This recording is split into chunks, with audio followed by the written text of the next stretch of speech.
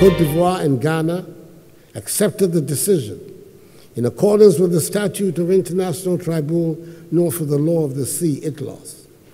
What is of paramount importance to our two populations is the peaceful exploitation of the maritime resources for their benefit.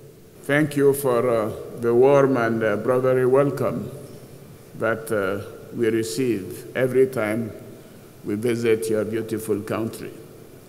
I'm deeply touched by all the outstanding marks of attention extended to my delegation and to myself since our arrival in this beautiful and charming city of Accra.